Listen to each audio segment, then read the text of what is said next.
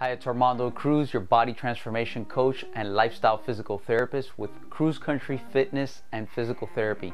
And today I want to share with you something that happened to me this weekend. In fact, this weekend we went rock climbing. Hence up there we have the 5 principles of rock climbing to success.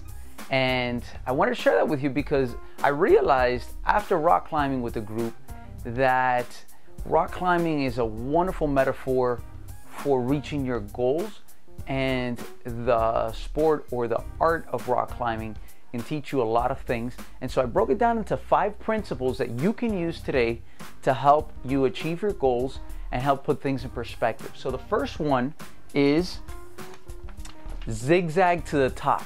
Now, rarely will you ever, when you're rock climbing, are climbing like a ladder, going straight up. Very rarely. In fact, what ends up having to happen is you have to shift side to side, getting as close to the wall as possible and getting the angles on the rock so you get the best possible grip. And so life and your goal towards success very often is in these zigzag patterns. And if you embrace that and take charge by going zigzag to zigzag and understand that you're still moving forward, then you'll see that you'll have more longevity and you'll get to the top quicker. The second one is use your legs.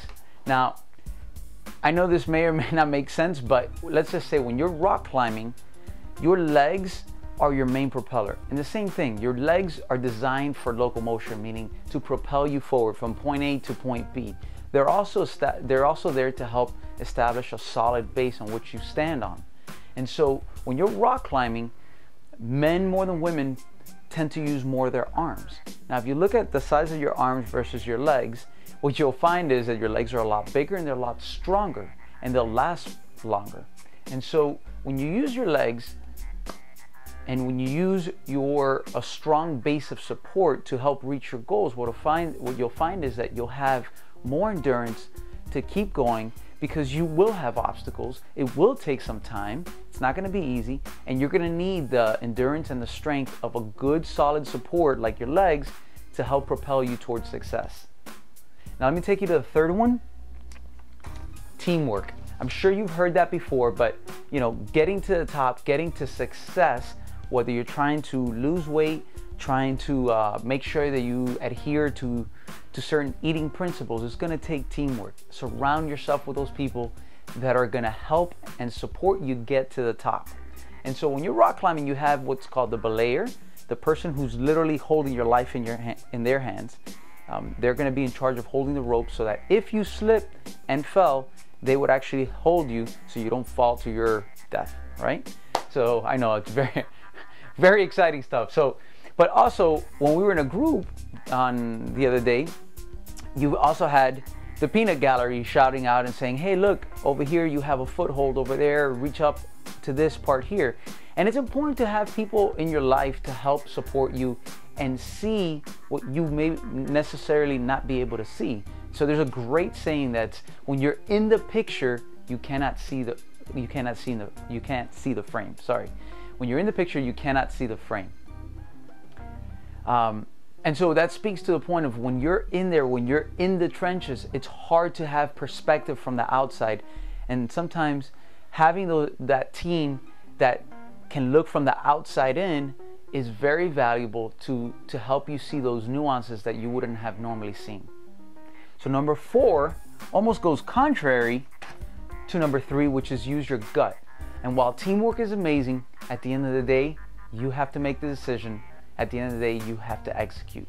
So use your gut, go for it, make that commitment, take that next step forward.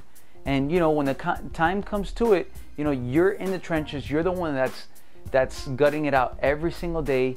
You're grinding it, you're moving forward, you're pushing ahead when times get tough, you're the one that's still going through it. So sometimes you need to make that executive decision and say, look, I'm going to continue along this path, regardless of what other people say. And sometimes you'll be right, sometimes you'll be wrong, but you know what? Take solace in knowing that you made that decision and you go at it 100%. And if it doesn't work, you move on, you self-correct, and you keep pressing forward. That's part of the zigging and the zagging. And finally, commit. Commitment is crucial in anything you do. If you want to be successful, you have to commit 100%, because if not, you keep flip-flopping and you keep almost convincing yourself that the grass is greener on the other side, that this may not be it. Decide on something, commit to it, give it enough time to actually let it take form and take shape, and see where it gets you. If it doesn't work out that way, then it's time to move on. Correct a little bit, then keep pressing forward. You know, there's something to be said. People think, you know, these missiles go in a straight line. People shoot, you know, when they're at war, these, like the Patriot missiles, people think that these targeted missiles that can go from one point to a specific point almost go in a straight line, but they're auto-correcting in the air at all times. And so it's not just going in one smooth loop, it's going up a little bit here, then going down and here and down, until eventually it finds that actual trajectory to hit the target. And that's where you need to be doing. You know, be like that missile, move, create momentum, and auto-correct along the way. Those are my 5 principles of rock climbing to success. I hope you enjoyed them. I hope you apply them. I'll see you soon, and have a great and blessed day.